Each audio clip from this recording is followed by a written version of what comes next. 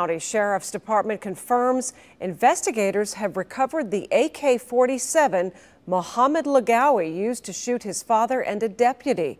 Authorities say a boy found the weapon in a pond near the Orchard condo complex where the shooting happened in June of 2016. Lagawi was convicted in April of last year, you recall. He shot his father after an argument and then shot at Deputy Katie Barnes, who was grazed in the stomach. The defense had argued he was not guilty by reason of insanity. The prosecutor said getting rid of the gun showed he knew the difference between right and wrong. The trial begins tomorrow for the man accused of shooting